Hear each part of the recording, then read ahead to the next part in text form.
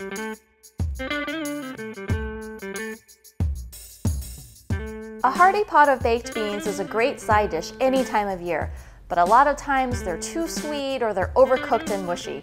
In the CHOW Test Kitchen, our recipe uses a slow cooker instead of the oven so that you can put the ingredients in, turn it on, and just walk away.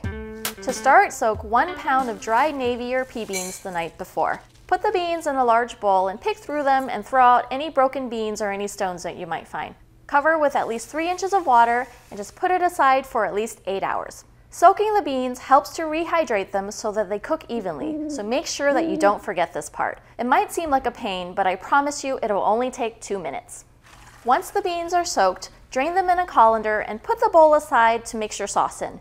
Go ahead and place the beans in the slow cooker.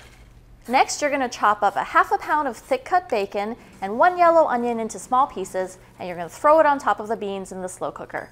If you're having trouble cutting up the bacon because there's a lot of fat and it's slippery, just put it in the freezer for 15 minutes first and it'll firm right up. Grab the bowl and add 2½ cups of water, half a cup of ketchup, a 1/4 cup each of dark molasses and dark brown sugar, a tablespoon each of cider vinegar, Dijon mustard, and kosher salt, half a teaspoon of pepper, and 1/8 of a teaspoon of ground cloves. Look for molasses labeled dark or robust, but don't use blackstrap, which has a more bitter flavor. Whisk everything together, pour it into the slow cooker, and stir to combine.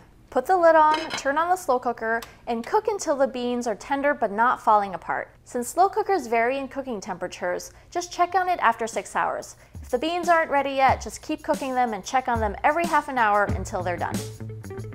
These baked beans are now ready to eat. But the great thing is, it's one of those dishes that gets even better as it sits, so you can make it a day or two ahead, and it even freezes really well. These slow cooker baked beans are the perfect balance of creamy beans, not too sweet sauce, and smoky bacon. They'll go well with grilled meats or hot dogs, or even with some brown bread for a simple dinner. And there you have it, the easiest way to make slow cooker baked beans.